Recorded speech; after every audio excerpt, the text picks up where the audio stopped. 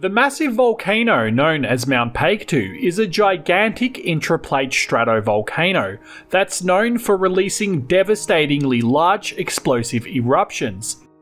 The last major eruption is known as the Millennium Eruption, and it occurred here a little over 1,000 years ago, at some point around 946 AD.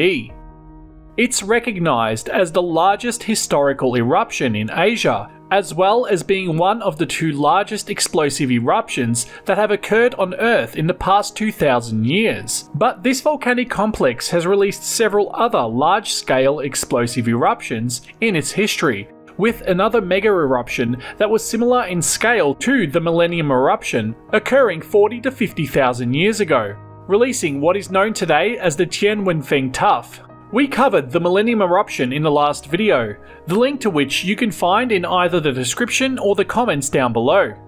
In this video, we'll cover some of the older eruptions released by Mount Paektu, as well as what made it suddenly change from releasing large effusive eruptions to devastatingly large explosive ones. Mount Paektu began its explosive history at some point around 51,000 years ago. It's located about 1,200 kilometers west of the nearest subduction zone. This magmatic complex actually began its life at some point around 29 million years ago, before Mount Paektu switched to the violent explosive eruptions that it releases today. Its legacy was initially started with the release of several large effusive lava flows, and these lava flows would build up numerous shield volcanoes around the surrounding land that would later be known as the Gaima Plateau.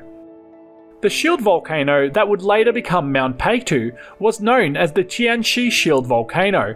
It was built up after several eruptions, and data indicates that the Tianchi Shield was formed within a very short time period of up to 3 million years in total. Eruptions seem to have occurred in 3 different waves, and individual basaltic flows of the Tianchi Shield vary significantly in volume and in spatial distribution, from a few to dozens of kilometers in length, hundreds to thousands of meters in width, and a few to dozens of meters in thickness. So things in this area were pretty non-explosive throughout the majority of Mount Paektu's history. So what originally caused the composition of the magma to suddenly change some 40 to 50,000 years ago?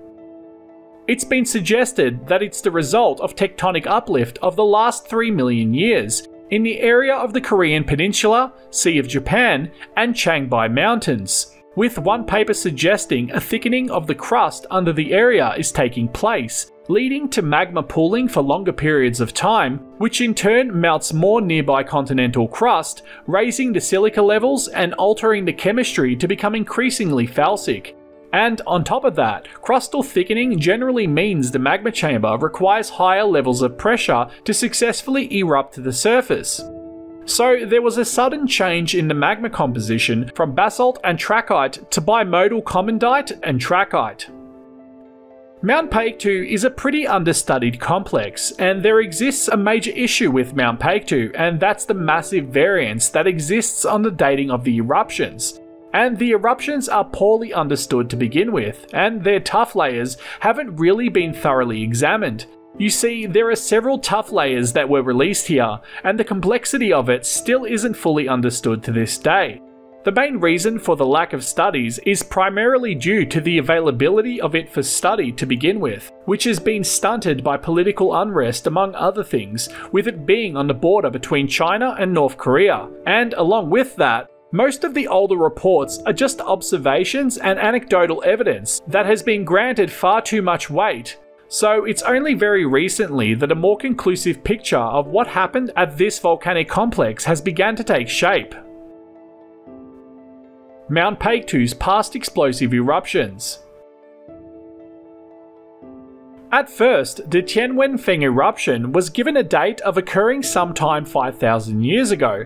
This is now thought to be incorrect, and it seems that this tuff layer has been confused with another tuff layer from an eruption that occurred here sometime around 8,000 years ago, which was known as something I can't pronounce, so I'll put it up on the screen for you. So far, it looks like the Tianwenfeng eruption began Mount Paektu's explosive saga, and it is now dated to having occurred roughly 42 to 50,000 years ago. It released vast quantities of yellow pumice and ignimbrite, and about 23.14 million tons of sulfur dioxide were released into the stratosphere following this eruption. The bulk volume of the ejecta is at least 100 kilometers cubed, making the Tianwenfeng eruption a VEI 7 on the Volcanic Explosivity Index. This eruption would have began in a standard plinian fashion, releasing massive explosions and expelling forth a vast ash cloud, whilst blowing out large chunks of semi-molten to molten rock known as volcanic bombs all over the nearby land, and releasing deadly pyroclastic flows both from the volume of material that would fall back towards the earth from the ash cloud, and also from the scale of the massive explosions that would be belched out time and time again for hours or even days as the magma chamber slowly emptied its contents, before suddenly collapsing in on itself after it had become unstable, ushering forth the climax of the eruption, which would have been in the form of tremendously loud and cataclysmic explosions, followed by the release of numerous pyroclastic flows of immense size that would radiate outwards in all directions for tens or hundreds of kilometers. This eruption is what formed Tianchi Lake, also known as Heaven Lake, which, if you remember from episode 1, is the lake that encompasses the present-day caldera after the last mega eruption, but it was the Tianwenfeng eruption that is actually responsible for first creating it. So after this massive eruption, we have the second one, whose name I can't pronounce. Now, this eruption was primarily an effusive one that produced a clastogenic lava flow down the northern slope of the edifice. Other explosive eruptions occurred around 2160 BC and possibly around 180 BC, with the latter date still in question. After this, the next eruption was the Millennium Eruption. This eruption was thought to have released a single layer of tuff, but recent studies have found this to be incorrect. It turns out this eruption released one massive tuff layer, then another the following day. This second tuff layer is also called a name I can't pronounce, so I'll put it up here, and it was originally thought to have been deposited in an eruption around 1668 AD, which released a large pyroclastic flow. But it's now clear that the 946 eruption actually released this layer too. The most recent eruption to have occurred from Mount Paektu occurred in 1903, and it released commandite rhyolite pumice, which was deposited on the eastern and southern slopes of the volcano. So after the 1903 eruption, Mount Paektu suffered some volcanic unrest between 2002 to 2006, which brought renewed attention to its potential to pose a serious danger to any life nearby to it. But this activity eventually died down, and was most likely just magma moving to the chamber from deep within the earth. But overall, the history of explosive eruptions at Mount Paektu is still elusive. So this is the entire story of the notorious Mount Paektu volcano, whose history has only very recently turned violent, and seems to be on a trend towards releasing increasingly larger eruptions as the crust continues to thicken. But we won't know until the next eruption occurs. Thank you for watching. If you made it this far, consider sharing the video around. It really helps the channel out. If you're a fan of volcanism, geology, geography, earth science, or science in general, then consider subscribing to the channel and hitting the like button. I'll be releasing more content like this regularly, so hit the bell icon to be notified of when I release a new video, which is normally every Sunday.